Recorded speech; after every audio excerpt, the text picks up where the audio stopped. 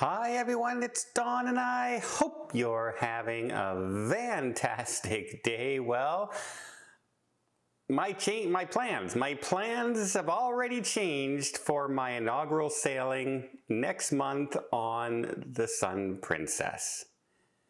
Already changed.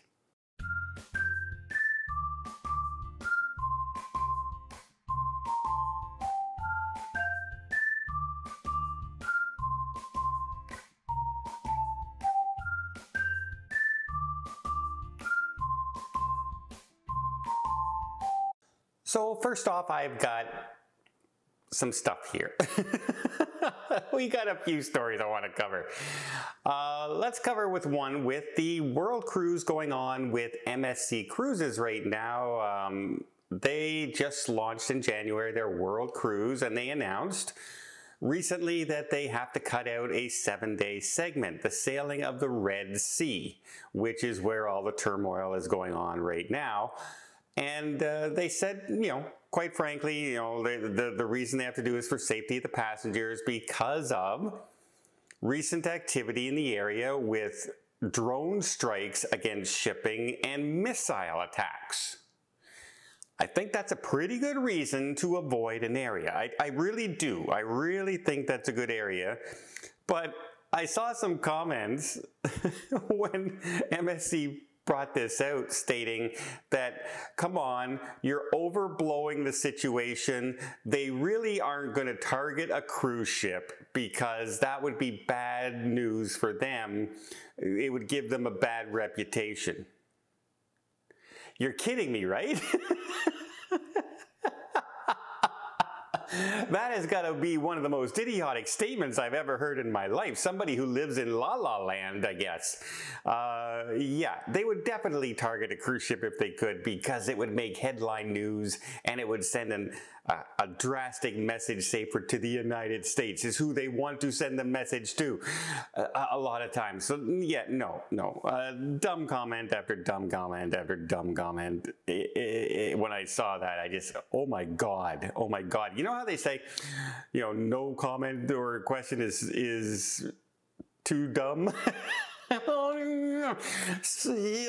Okay, let's skip on to another one. Also, Carnival Cruise Line has had to come out and do some, clarification of two things. One, let's talk about their current drug policy. We know you're not allowed to bring cannabis on board and stuff like that.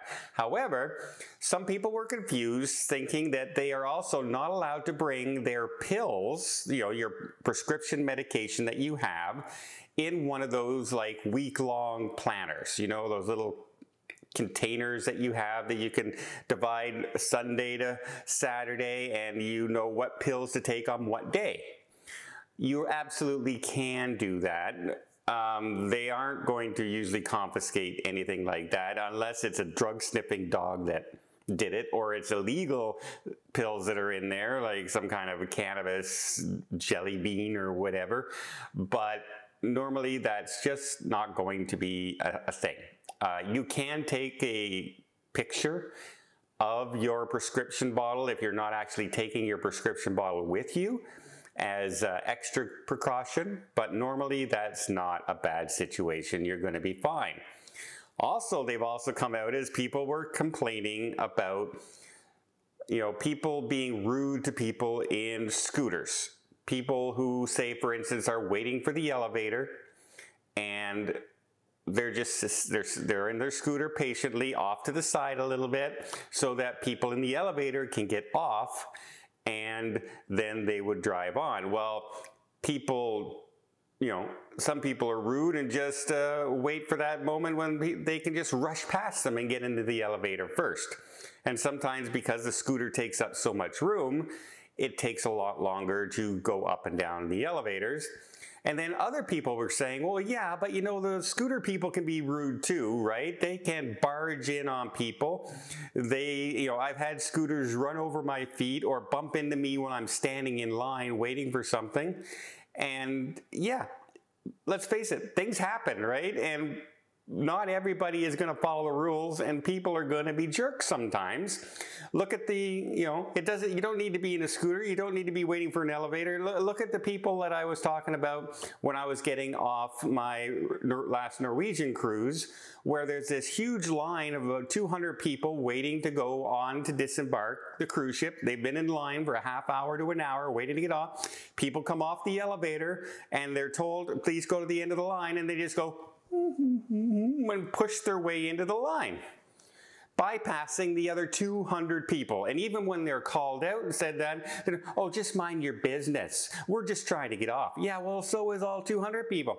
People can be jerks, right? And elevators are a bad thing. Now, some people suggest that, hey, you should have somebody at the elevator for scooters, right? Well, you would have to, for instance, on a princess ship, let's say, there's basically 4 decks that you can get on and off that would be busy, from dining areas to show areas to shopping areas, etc., that you would now have to have one person at each bank of elevators on each floor doing that. And then you add on the top decks, the pool deck and things like that. You would have to have somebody there as well. That's a lot of manpower. They just couldn't do it. And even John Hill comes out on Carnival and says, you know what? Maybe people just need to be nicer to each other. And I totally agree, right? I will hold that elevator for people and let them on. I usually wait till it's next to nobody going on.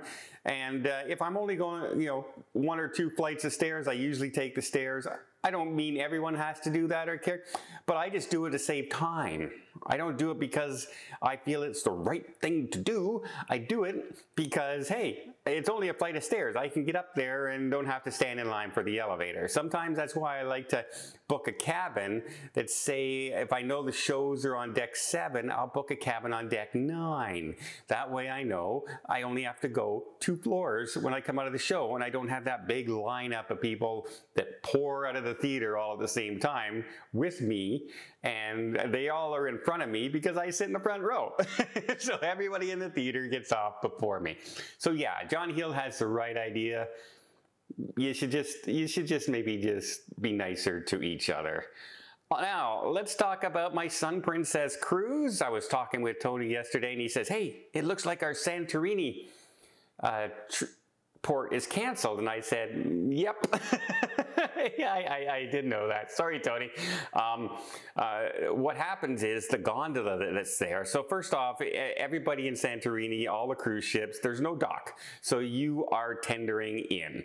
And they have some bigger boats to take you, not just the tenders. They have some larger carriers there that fit a lot more people in it.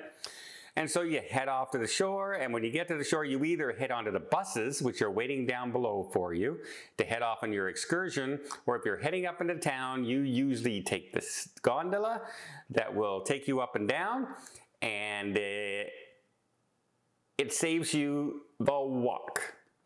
And the walk can be substantial. That winding path going up, you can take the donkeys on the way up if you wish, or you can walk it up yourself. Now remember, it's usually hot in Santorini, and walking up those stairs can be very hazardous to your health if you're not in really good shape. And I climbed the Norwegian fjords up into the top mountains to go see a waterfall. Long, long, long walk. Well, the steps in Santorini are just as bad. And so if you're any kind of mobility issues, you're not doing it. If you have, if you're an older person, chances are you're not going to do it. If anything, maybe walk down the stairs to get back to the ship would be a better idea. So, but everyone wants to go up to Santorini for that picture, right? You want that picture overlooking the ocean, maybe with the cruise ship down below you. And it's a very beautiful, picturesque, high up in the mountain, crystal blue water, white buildings with the blue roofs. It's a staple to anyone. That's what you think of when you think of Greece. And so it's a beautiful place, a little disappointing. Tony's never been there, so it's a little disappointing he won't get to go there. But hey, we're going to Crete. which is a pretty nice stop in itself. I don't know if I've been to the island Crete. I'm trying to look back on my cruises and I don't see any videos or pictures from my past of being in Crete. So, hey, this could be an all new experience for me. Or, you know what? Maybe I was there 2 years ago. I don't know. I have to look back at my itinerary. But yeah, we're just gonna roll with the punches. A little disappointing, but we're going to another place that's gonna be just as fun. And so, yeah. The moral of the day's story is there's jerks out there everywhere. Just be nice to people. You know, and yeah, if somebody tells you we're not going to go to an area because there might be a missile attack on the cruise ship, maybe you should just, yeah, let's not do it, and say, they wouldn't do that. Oh my God. Okay, it's editing Dawn here. I forgot to tell you why we're not going to Santorini. That gondola I talked about, instead of taking the walk or the donkeys, it's closed the day we're in there. It's in for repairs. So yeah, we don't want to walk up those stairs at all, which was our plan. So that's one thing. And also, a quick reminder, hey, tonight, I am on live with Tony on La Lita Loca on his channel at 9 o'clock this evening. So I hope you'll tune in. I hope you'll join us, and it should be a lot of fun. We're going to be talking about everything in cruising, maybe the world cruise drama. There's not really too much drama. And maybe our trip going on the brand new Sun Princess, the icon of the seas, all this. He just did a 2-day cruise. A 2-day cruise.